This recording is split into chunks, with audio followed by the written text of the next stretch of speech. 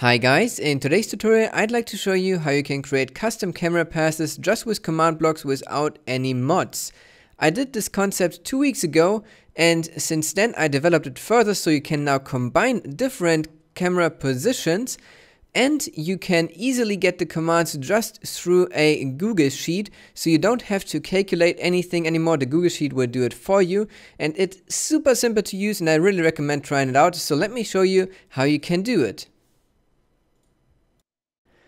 Basically, you don't need the rest of this video because you will find all instructions in the document, but I quickly want to go through them so you can see how it's done.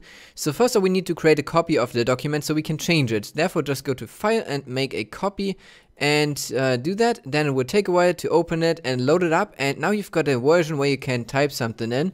We need to run some commands in our Minecraft world next. Therefore, just take the command here and then put it in the chat.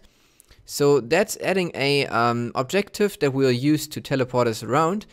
Then next up we need to change this game rule. I already did that, but that's alright. That will stop the command blocks from spamming the chat. And then next we need to create a command block, command blocks that get triggered 20 times per second. There are two ways in which you can do that. The first one you can see right here, I used that for the intro. It's the old-fashioned command block clock with redstone blocks that are always getting filled. It's done by having one command block filling the coordinates with stone. It's the one that is further in the negative on the axis, and then one that is filling it with redstone blocks, same coordinates, and that will create this clock. So these command blocks here get triggered 20 times per second. I will disable this now because we want to create a new clock. The second way, if you're in snapshots, you can of course use the new command blocks. So you just get some repeat command blocks and put them like so.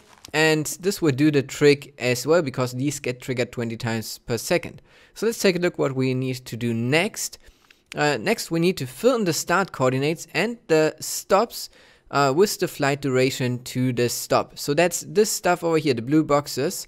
And then we can quickly do that. So let's say we want to create a movie or a time-lapse out of the city again.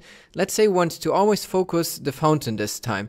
So what I would do now is just I will take a look at the coordinates where I am. I need the X, Y, and Z, and then also the angles in which I'm turned, and I will put them into the list. So let me speed this up so that's going real quick for you.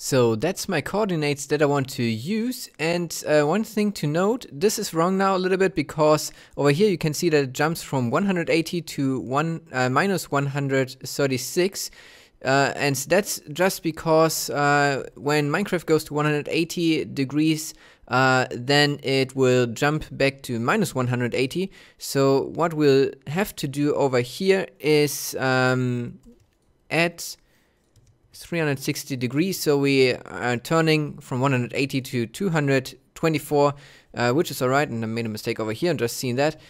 And now what we can do is just add the times. I would do, I think, 5, then maybe 7, 6, and let's do 9 maybe. That's in seconds. Of course, if you want to do a time lapse, then you should keep in mind that you want to speed it up afterwards, so you should take the times longer. So for example, if I would want to speed it up to 4 times the speed, I would choose instead of 5 seconds 20 seconds, because that's divided by 5.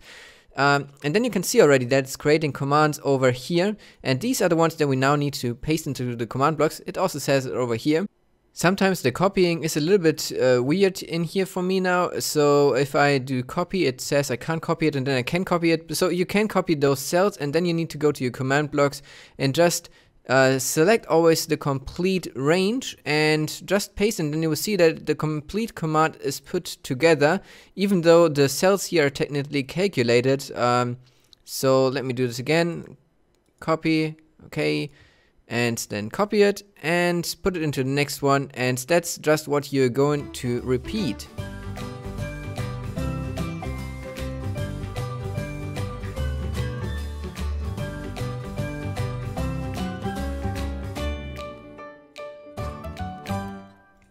And when you're done with your last one, all there's left to do is just to run this command here. Of course, we need to power up our command blocks first, or start our redstone block clock. And then if we start this, we'll activate the whole system, so you can enjoy now the time-lapse that we've put together. Of course, this is now a little bit stuttery because it's just 20 teleports per second, so just 20 frames per second. But if you speed it up, it will look extremely smooth.